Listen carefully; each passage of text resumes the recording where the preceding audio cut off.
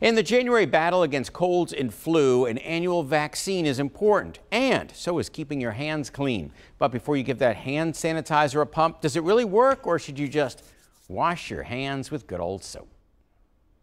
Cold, damp January days mean cold and flu season has hit the tri-state.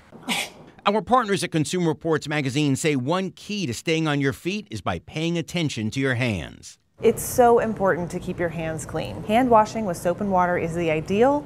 Hand sanitizer is the next best option. According to the CDC, alcohol-based sanitizer can kill some germs, such as cold and flu viruses, when used correctly. But sanitizer is not reliable against several other germs, including Norovirus, the common and contagious stomach bug.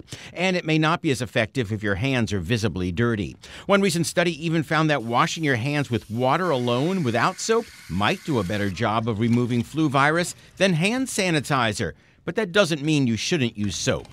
Consumer Reports says the best way to clean your hands is to wash with soap and water for at least 20 seconds. Hand washing removes germs from your hands. Hand sanitizer can kill germs, but it doesn't always get all of them, which makes hand washing a better bet. If you really can't get to a sink, use hand sanitizer with at least 60% alcohol.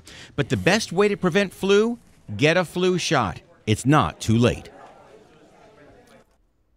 So wash or sanitize and do it often to keep healthy this winter. And don't go away. I'll be back at 6 p.m. with the biggest local consumer stories of 2019. And some of the tri-staters not on your side helped with their consumer issues this year, so you don't waste your money.